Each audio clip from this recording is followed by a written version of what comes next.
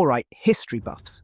Today, we're diving into one of the most intense rivalries in royal history, Queen Elizabeth of versus Mary, Queen of Scots.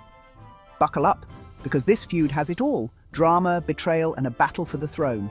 So, let's set the stage. It's the 16th century, and England and Scotland are two separate kingdoms with a tangled web of political intrigue. Elizabeth I, the daughter of Henry VIII, is ruling England. She's smart, she's strategic, and she's determined to keep her throne at all costs. On the other side, we have Mary, Queen of Scots. She's got her own claim to the English throne through her grandmother, Margaret Tudor, who was Henry VIII's sister. Mary is young, charismatic, and her Catholic faith poses a direct threat to Protestant England. Now, Elizabeth and Mary never actually met in person, but their lives were intertwined in the most dramatic ways. Elizabeth saw Mary as a constant threat. She was worried that Mary's claim to the English throne could incite rebellion among Catholics in England. And she was right to be concerned. Mary's life in Scotland was filled with turmoil. She faced rebellion, an unhappy marriage, and eventually imprisonment in Lochleven Castle. In 1568, Mary fled to England, seeking Elizabeth's protection. But instead of finding refuge, she found herself imprisoned.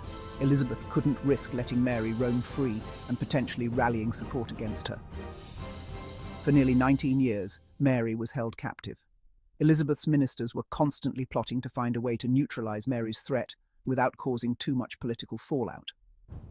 The tension reached its peak with the discovery of the Babington Plot in 1586, a plan to assassinate Elizabeth and place Mary on the English throne.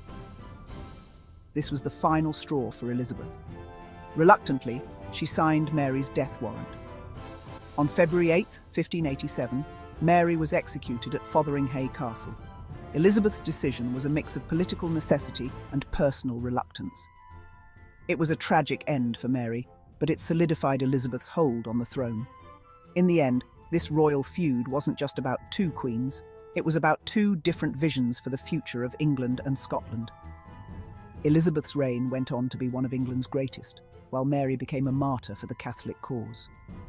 And there you have it, an epic tale of power, politics, and personal rivalry that shaped the course of history.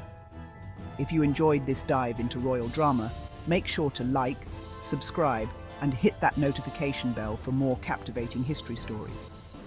Until next time, keep exploring the past to understand the present.